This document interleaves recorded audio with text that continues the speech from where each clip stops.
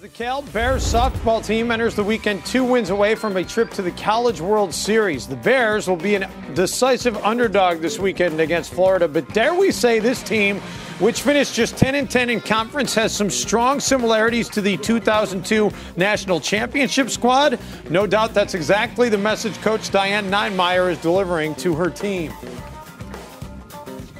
We didn't, win the Pac-10 that year. We were more towards the end of the Pac-10, but it just goes to show you that as a coach, it isn't always the best talent that wins the games. It's the best team that wins the games. And if you can get it all put together at the right time, anything is possible.